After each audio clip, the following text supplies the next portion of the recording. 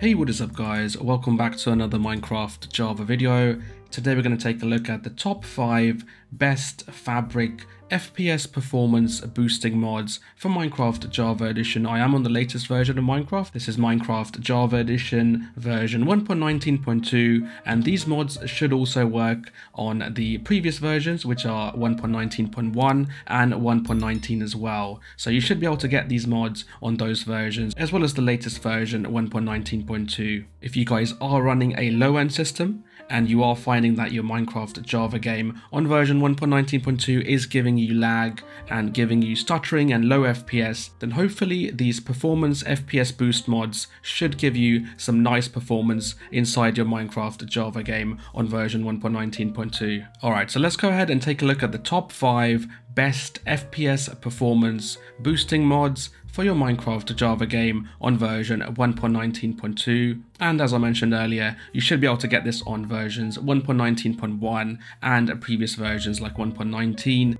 Alright, so the first fabric FPS performance mod I would recommend you guys get is called Sodium. Now, most of you have probably heard about this, but for those of you who haven't, as you guys can see from the description, it says Sodium is a free and open source optimization mod for Minecraft which improves frame rates and reduces lag spikes. Now, on my system, which is not actually that low end, but it does actually manage to give me 3 times the FPS than what I would be getting in my vanilla game. So if you guys are seeing low FPS below 60, then definitely do try out Sodium. It is going to give you a nice FPS boost in your Minecraft Java game. Another cool thing with Sodium is that it does actually change the video settings. So as you guys can see, I am using a different layout here, and this is what the Sodium video settings look like. You have a general section with your basic options here, like render distance, max shadow distance, and the GUI scale as well. And we also have a quality section, and you can also go ahead and fine tune some settings in this section. You also have a performance section here, which I have actually gone ahead and left as the default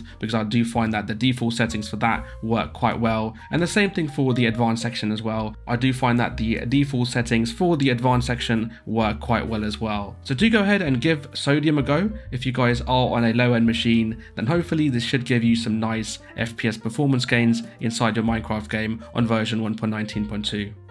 The next fabric FPS performance mod I would recommend you guys check out is made by the same people who made the Sodium mod, and this mod is actually called Lithium. As you guys can see, it says Lithium is a free and open source optimization mod for Minecraft which makes a wide range of performance improvements to the game. Now, this actually works both client side and server side. It is probably more useful for servers, but it does actually work on the client side as well. So if you guys are using Sodium, then definitely get Lithium. This mod is going to complement the Sodium mod as well and give you some nice performance gains.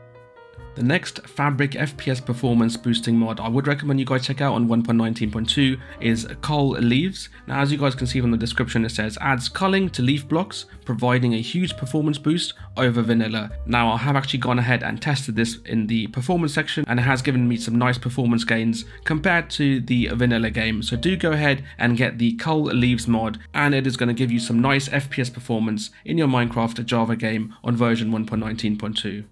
The next fabric FPS performance mod I would recommend you guys get is called No Weather Effects. Now, this is a really cool mod because it does actually disable all of the weather effects that you would see inside your Minecraft game. Some of you might have noticed that when it does actually rain or even have thundering or snowing, then your performance will take a huge dip in the FPS section, and by disabling all of the weather effects, then you should be able to maintain the same FPS that you were getting when you weren't seeing those weather effects. So do go ahead and get the No Weather Effects mod. If we go to the options here, click on video settings, go to the quality section, you can see that there is an option for weather in the Sodium options, but it only allows you to cycle between fast, default and fancy. But with the weather effects turned to off, we should be able to not see anything on our system. So let's actually go inside the game here. So let's actually go ahead and toggle some rain inside our game. And as you guys can see, it says set the weather to rain, and I can't actually see any rain at the moment. It looks like it's completely clear. However, it is raining, but we can't actually see any rain effects. So as you guys can see, my FPS is doing quite well and it's not dipping. However, it is raining in the background, so you guys don't have to worry about any of the weather effects.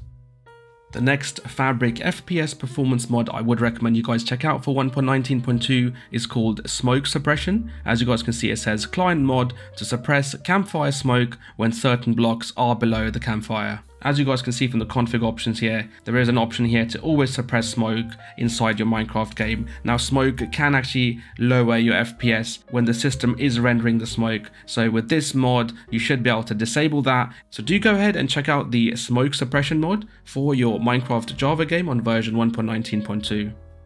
Another mod to check out, which is not currently available, but it will be available fairly soon, is called Starlight. So if you guys are using sodium and lithium, but also be on the lookout for the Starlight mod to be made available for version 1.19.2. The same thing also applies to Ferritecore. So when that comes out for version 1.19.2, also get that mod, and those two mods should also give you a nice performance boost inside your Minecraft Java game on version 1.19.2. I will leave a link in the description which will have links to all of the mods which I have shown you guys today, so you guys can actually go to that link and view all of these mods and download them for your Minecraft Java game on version 1.19.2. If you guys don't want to download individual mods and you would rather get a mod pack which included all of these performance mods and additional performance mods for version 1.19.2, then do go ahead and check out my boosted FPS mod pack, and I will leave a link in the description on where you can get that, and that is going to contain all of the performance mods which I have talked about today, alongside some of the other performance FPS boosting mods on Fabric